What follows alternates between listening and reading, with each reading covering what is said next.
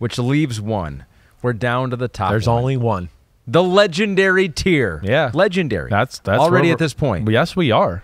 Yeah. You know who it is. The man, the myth, the legend. It's official, right? I mean, yeah, it's the first thing I wrote in my notes here. Number 1 quarterback, Chris Simms top 40, right? It's second year in a row, and it seems like it's been a lot of years out of a lot of years. It's Patrick Mahomes once again. That's right. Patty Mahomes, number 15.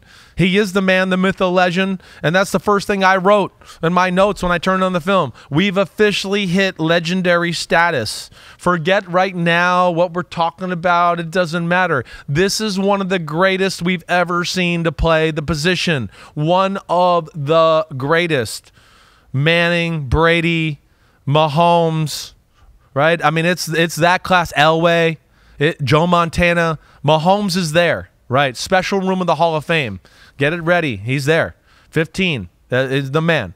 Nobody has more of an aura about them in the NFL right now than Patrick Mahomes. When you want to talk about his own team's belief and what they can do because he's their quarterback, and I mean the fact of coaches reside to if we're in a close game and he's got it last, like, I mean, that's what I hear all year.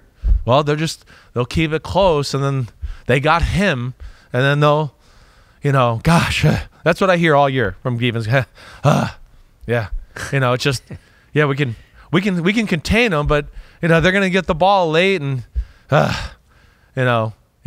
hopefully we can win. I mean, that's what he's doing to people right now. That's what he's doing. When you hear defensive coaches who, it's on a Tuesday, and man, we just got the first look at Mahomes, and they showed me a tape of all his great plays, and oh my gosh, I don't know how you stop it. Do we blitz him? Is it worth it? Do we drop everybody? I don't know, right? I mean, that's what he is. You go, did you just get off the treadmill? And they go, no, we got Patrick Mahomes this week. Yes. Come on, I'm trying to figure this out. Right. I mean, his team believes in him, and if the game's close, the other team believes in him too. That's where we've gotten. They're literally like, the game's close. Damn it, he's going to win it. All right? I mean, I don't think anybody believes right now that they can beat him in a one-and-done scenario. I mean, again, I'm just waxing poetically here right now. Forget notes and football and all that. I mean, that's the first thing. He's gotten to a status where it's like, it's the playoffs. Home, road, don't matter.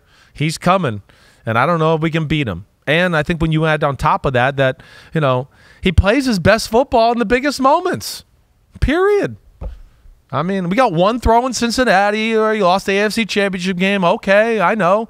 I mean, again, they were up 21-3. Their defense was allowed to stop people. I checked the rule book, right? I mean, the Super Bowl, he was with 1 foot and throwing balls off the ground, flying through the air. Tyreek Hill dropped 2 touchdown passes. Somebody else dropped a touchdown pass. I mean, they didn't lose that game because of Mahomes. I mean, we know that, right?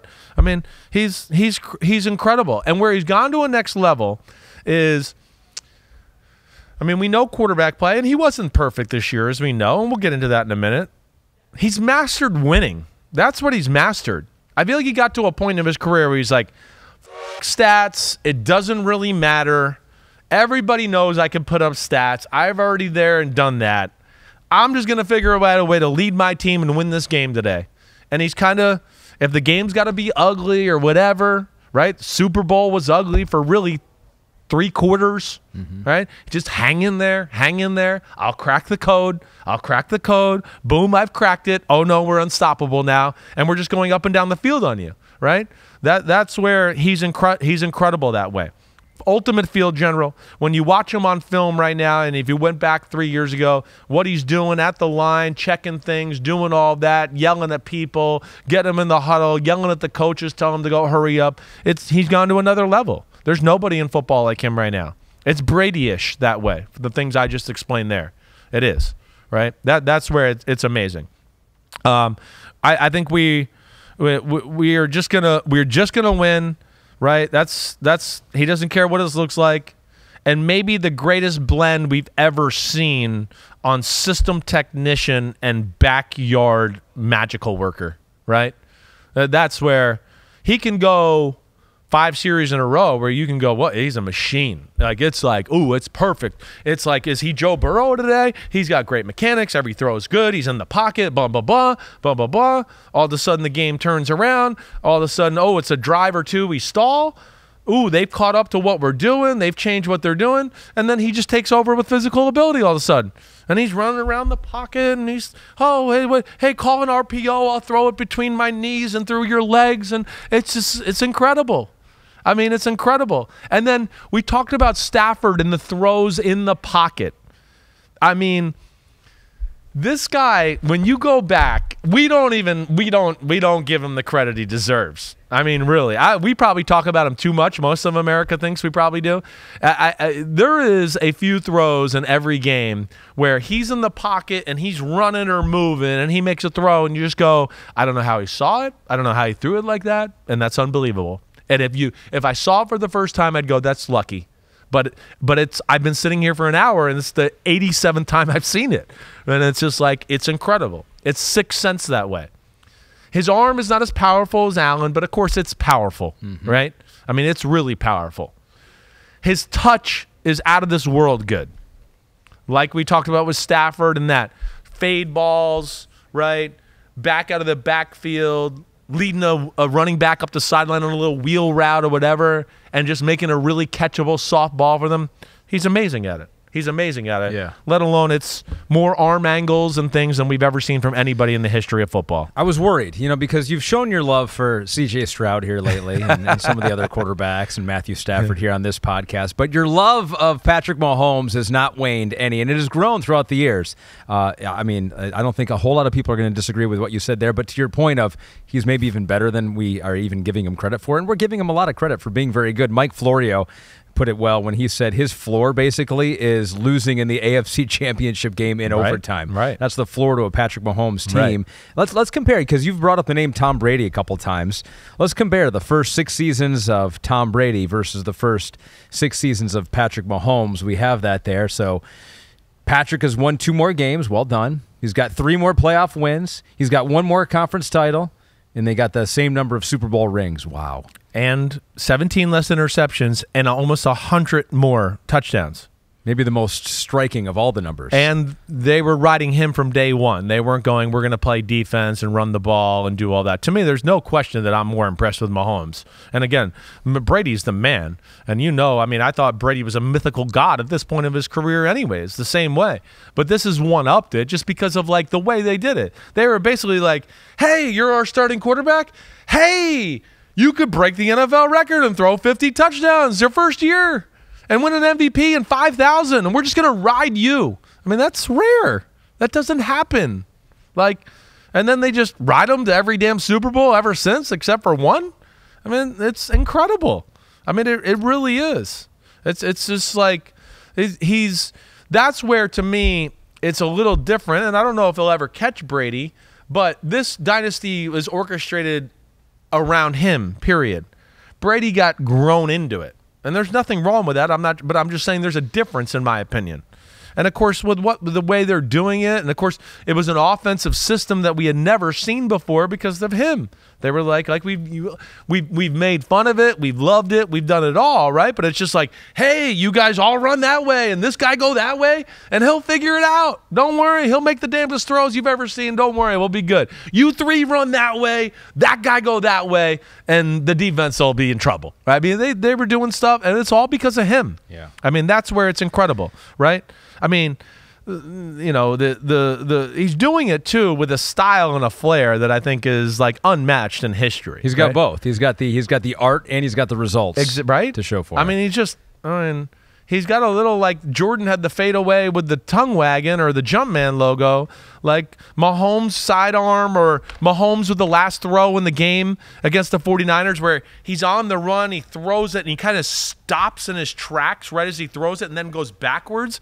To me, that's kind of his pose, his move, right? He almost has a body image where you go, That's Mahomes. Well, and he's doing it all with a dad bod, as we saw again this offseason. He was recently on the Pat McAfee show talking about there. He said, quote, "I thought we got the whole dad bod thing out of the way last season. I guess people still haven't realized that I don't have abs, so I'll continue to work on that, and hopefully one of these days we can figure out how to get a looser T-shirt." So I thought he put that. He seemed like he was a little annoyed by the last one because he was also like, I had a backpack on, it was pulling my shirt and all that. So here's the deal. And last year, he finished 7th in the MVP. There were 4 quarterbacks ahead of him last year, and that's like a bad year for Mahomes. You were 7th in the MVP. What happened? Right. And statistically for him, it was a down year. And to refresh people on this exercise, this is not like who's the greatest of all time. We're not who's the next Tom Brady. It's who would you rather have next year. And despite the numbers last year, of course, you want to have Mahomes above any other quarterback last year. But let's get into it though, because he had 27 touchdowns last year, which was low. His fewest since 2019. He had 14 interceptions, his most of his career.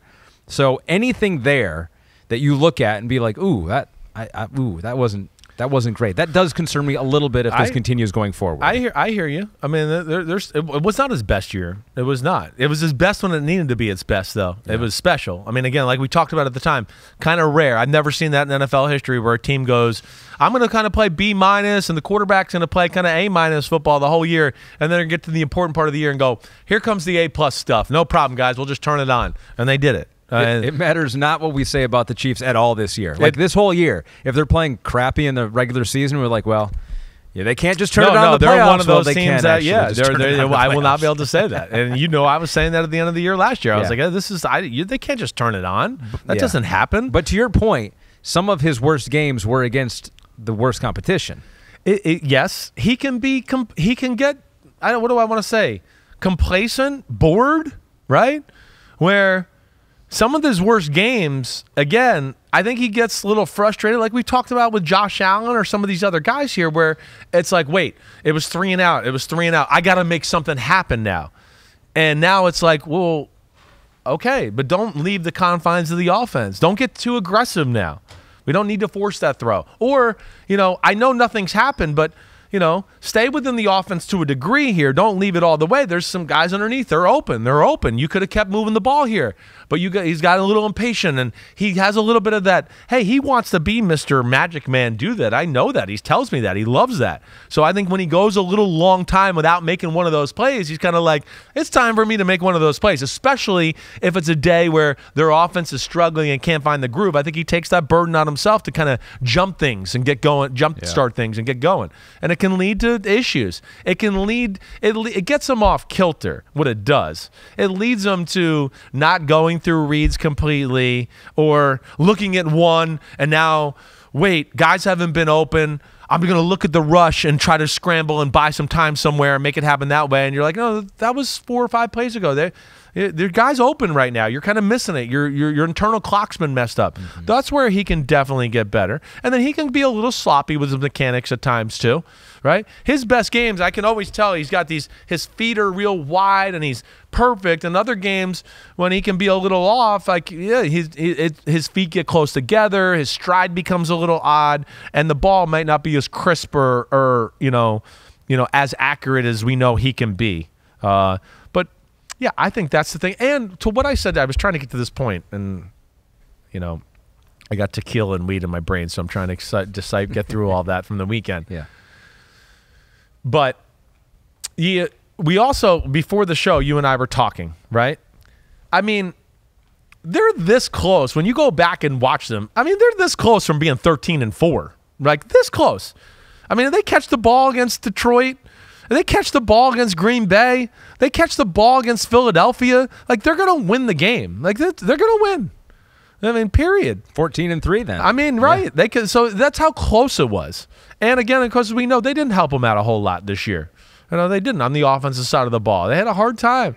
Receiver, who jumped out, who's going to be the mainstay guy, who they can. I think that was all. So, like, that's what's scary about them.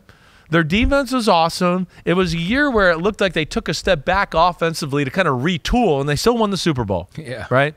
And that's what's crazy. And I think they're more talented at receiver this year than they were last year.